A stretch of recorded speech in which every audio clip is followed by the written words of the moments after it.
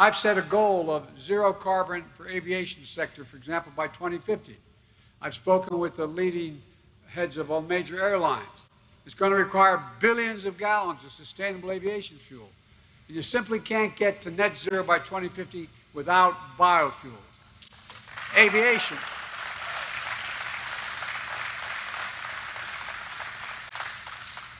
Aviation is the case where you blend in a little bit of biofuel.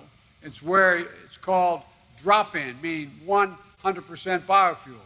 You don't need to take my word for it. Take the word of the CEO of American Airlines, who said, sustainable aviation fuel is the cornerstone of our strategy, end of quote.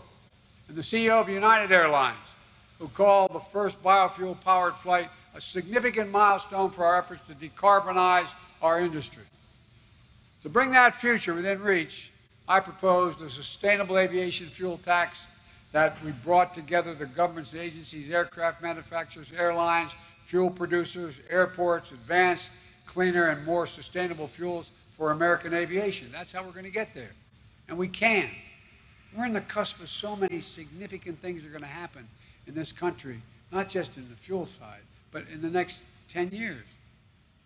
Your children are going to see more change in the next 10 years than we've seen in the last 40 years.